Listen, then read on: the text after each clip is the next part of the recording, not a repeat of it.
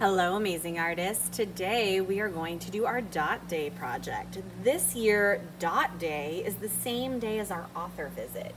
And the author that's coming to visit us, Chris Barton, is he has a book called Glow, which is also our school-wide theme this year. Geckos grow to glow. So I picked out some cool neon paper for our Dot Day projects. But his new book is all about glitter. So we're combining glow and glitter for our dots this year, just because he's gonna be here on Dot Day. So when you get your paper, you're gonna notice that there's already a dot on it, and all you have to do is label it. So at the bottom, you're gonna write your name. I'm gonna write my name on the bottom. And then whatever you do for your design, you just wanna make sure that you're not covering it up.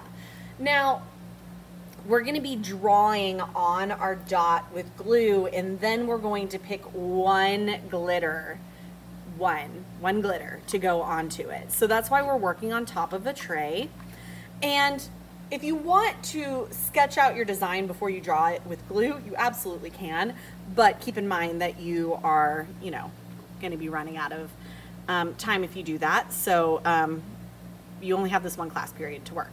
So think about how you want to design it. If you wanted to write your name in glitter, you absolutely could do that. If you wanted to draw a little picture with glue and then put glitter on it, also fine. If you wanted to take this opportunity to create some kind of radial design. Remember, radial design is when radial symmetry. Radial symmetry is when it's not only symmetrical on one side and the other, but it's also symmetrical going all the way around the radius of a circle. So like if I did this here and then on the other side it was backwards, and then it would kind of like just go all the way around. So that's radial symmetry.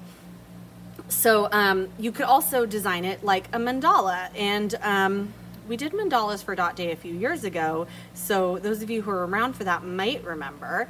But basically, to do a mandala, you want to create a design that has radial symmetry, but a lot of mandalas also have like a circular, square kind of rotating motif. So if I wanted to do a mandala, I might start off with a circle in the middle, and then I would put a square, and then I have like a circle, right? And so I might want to do,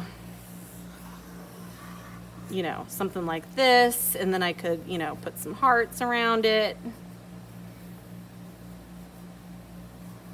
to create my like radial design mandala motif. Again, you don't have to do this. You can do whatever you want for your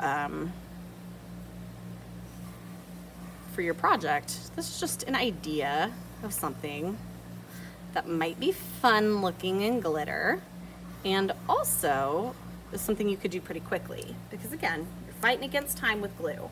All right, so that's what I'm doing for mine. You can, again, do whatever you want. You could do a name design, you could do whatever, it doesn't matter.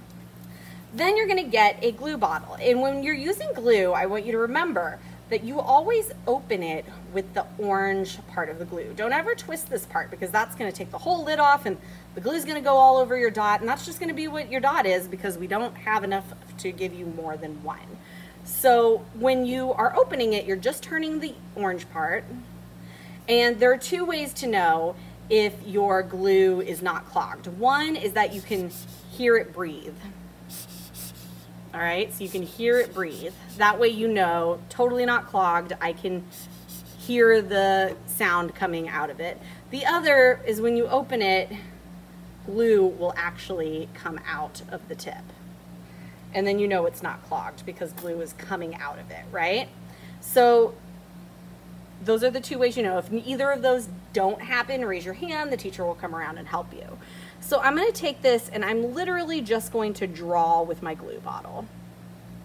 And since I drew a design on here already, I'm just gonna trace it. All right.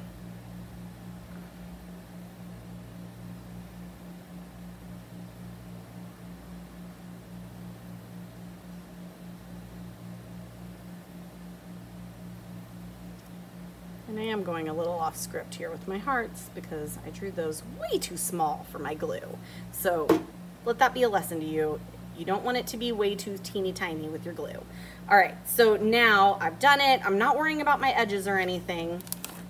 Now I'm going to sprinkle some glitter on here.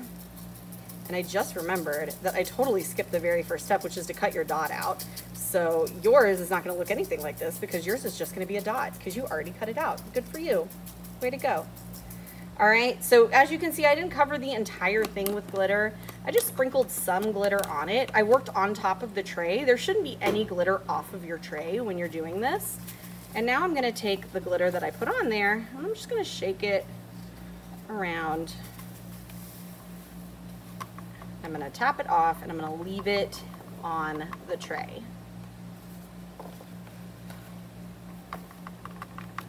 And from here, this can go on the drying rack. This will go to your teacher who will take care of getting the glitter back in the appropriate glitter container. All right, so that's it. That's how you are going to create your dot for dot day. And let's look to your teacher for more directions.